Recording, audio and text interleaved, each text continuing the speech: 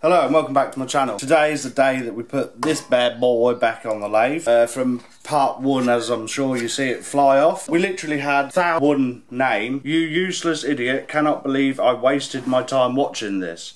And now you want me to name your bowl. I hate you. Well, that name's a little bit long to me, but it's winning so far. What we'll do is get this tenon turned in, then flip it round and mess it up again.